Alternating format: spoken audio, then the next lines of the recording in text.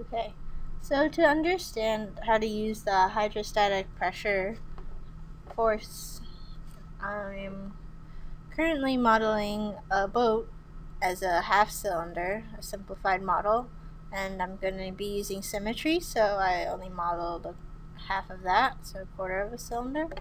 And you do that in the geometry and assign the material properties and then create a mesh for it.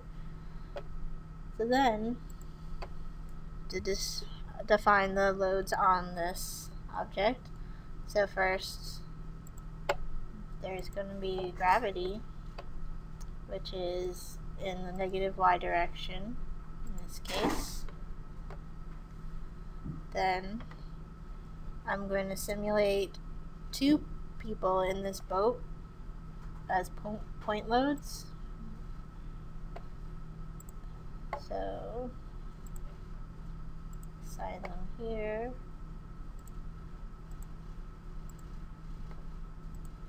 And we're going to assume that they're 180 pounds.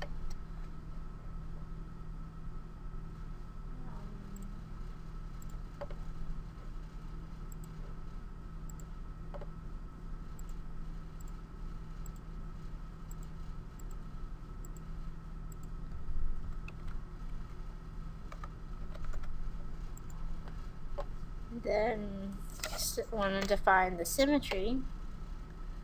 So I'm going to fix the x displacement here along the line of symmetry, so that because there's another half of the canoe or boat on the other side that can't move in the x direction.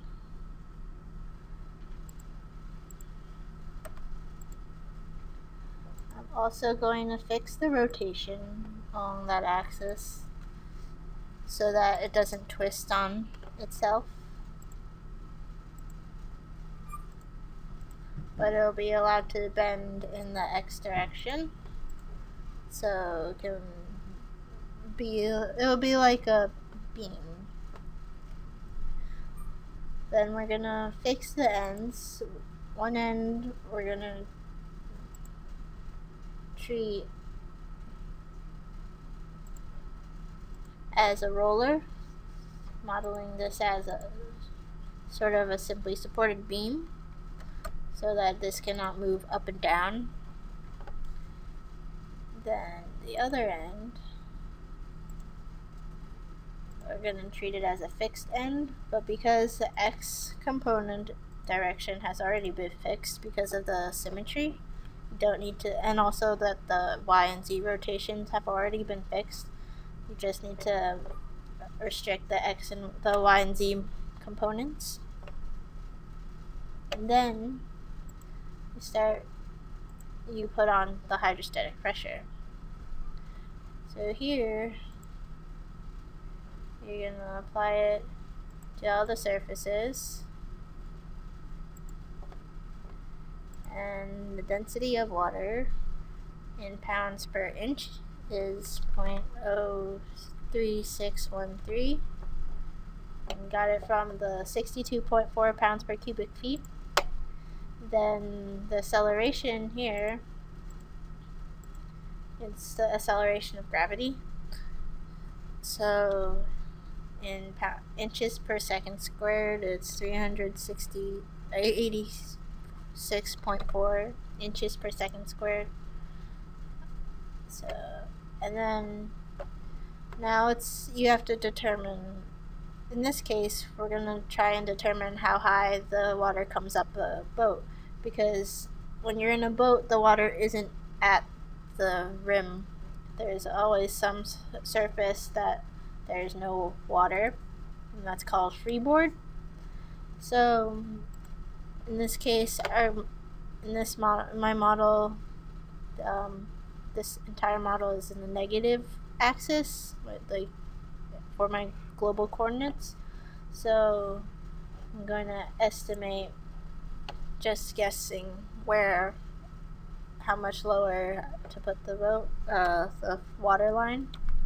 I'm just guessing 3 inches, but this is just a guess, and in order to determine the exact location, you have to do this process iteratively. And in order to do that, so you know that this is being supported by water, so there should not be concentration of forces. So in order to check that there aren't high force concentrations at the ends where we have fixed it, so that it's not something caused by us fixing it, you're gonna put a probe at each end so that you can see what reactions result from how high we put the hydrostatic loads.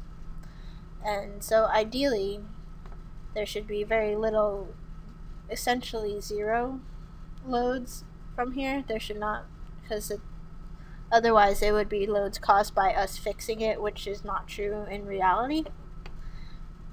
So, and then if you want to check stress and strain, you can also put that in on displacement. So just press solve.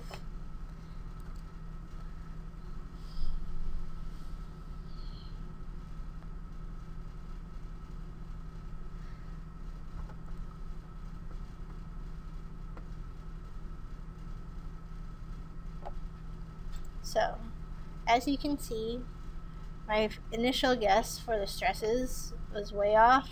At this reaction, it's having huge forces, which means and it's an upward force, as you can see, or upward to this way force. So I'm gonna try putting less hydrostatic forces on it. Let's see. And then in order to figure out it, and then you just keep trying changing this y-coordinate number until you get as close to 0 as you can with these force reactions, and then from there you can do stress evaluations or the deformations of this figure.